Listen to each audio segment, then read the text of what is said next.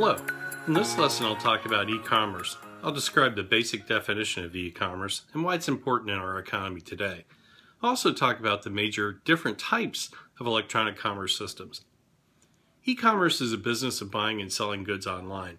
Since the widespread use of the internet, the amount of online purchases has steadily increased. E-commerce is based on transactions.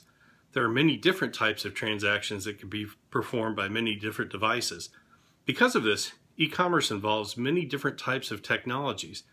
These include mobile devices, supply chain management systems, point-of-sale systems, electronic data interchange or EDI, and online transaction processing systems, also known as OLTP.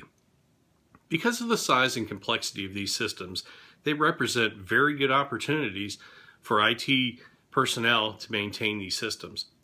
E-commerce represents an important and growing part of the worldwide economy. If you look at this chart, you can see that e-commerce is becoming an increasingly large portion of retail sales. I should note that this chart, even though it represents billions of dollars in sales, only represents retail sales. It does not include a very large volume of business-to-business online transactions or consumer-to-consumer transactions. As part of the second quarter of 2016, e-commerce accounted for 8.1% of the total retail sales in the United States. In this quarter, the sales accounted for over $97 billion in transactions. This gives you an idea of the size and the growth and importance of e-commerce in our society today. I should also note that these figures are only a US-based figure. It does not include the worldwide growth of e-commerce as well. As you can see, e-commerce is steadily growing and is becoming more and more important part of the worldwide economy.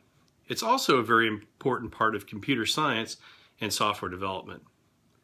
Now that we've looked at the basic definition of e-commerce, let's look at the different types of e-commerce that are used today. These types are the general definition of all the kinds of transactions that major systems utilize today. The first is business to consumer or B2C e-commerce. These systems are designed to allow businesses to make basic sales to consumers online. The next type of business to business or B2B commerce.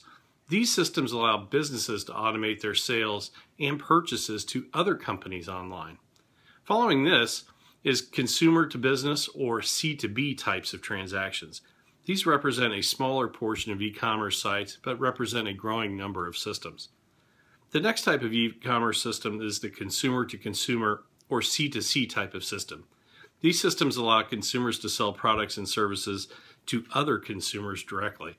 The last major type of e-commerce system is government to citizen or G2C types of systems. These systems allow government agencies to automate services to citizens online. Now we'll look at each one of these types of systems in more detail. B2C systems allow businesses to sell directly to consumers online. Companies like Amazon.com are the most well-known examples of this. Many companies operate both retail locations and online simultaneously. For example, companies such as Best Buy have retail locations as well as large online businesses. This can lead to a problem called channel conflict. Using Best Buy as an example, you may go into a retail location and find that a product has a different price in the store than it does online. This can represent a huge problem for large companies to deal with. It often leaves consumers with a bad experience with the company. In addition, many traditional companies have had difficulty in moving to online sales. Traditional companies often do not have the expertise to support the 24/7 nature of online e-commerce systems. These companies, however, will have to find a way to compete with other online retailers as more and more transactions move online.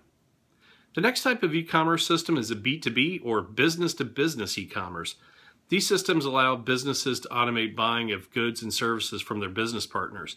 They're designed for high-volume purchases and are used to increase supply chain efficiencies. These systems help companies lower costs and increase competitiveness. Large companies will often require their business partners to utilize e-commerce systems in order for them to be a qualified business partner. This can sometimes lead to major problems for small businesses that want to work with large companies. However, these systems are becoming more and more commonplace even for small companies to utilize over time. The next type of e-commerce I'll discuss is the consumer to consumer or C2C type of transaction. These systems are designed to provide a basic marketplace so that consumers can sell goods and services to other consumers directly. Websites such as eBay are a classic example of this type of system. These systems provide for basic services such as listing products, shipping, billing, and returns.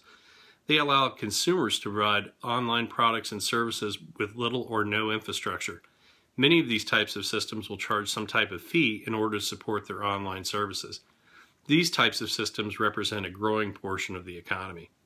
The last type of e-commerce system that I'll describe is the government-to-citizen or G2C type of system. These systems allow government agencies to provide basic services electronically rather than traditional form-based or paper-based systems. One of the major goals of these types of systems is to allow government agencies to lower the cost of basic delivery of services. Older paper-based systems require large amounts of manual labor, which is very expensive in today's market. As government agencies become more challenged with shrinking budgets, they're looking to automation to help lower costs. A typical service in this space might be something like the IRS system that allows taxpayers to file their taxes online. In addition to filing, the system also handles online payments as well. More of these services are on the way from government agencies as cost becomes a more critical driver in today's economy. In summary, e-commerce is an important growing part of our economy. More and more companies are pushing to have a large web presence, and the amount of online transactions is steadily growing. All of this is good news for IT professionals since the demand for personnel to develop, operate, and maintain these systems is growing. This concludes this lesson on e-commerce. Thank you so much, and I'll see you in the next lesson. Goodbye.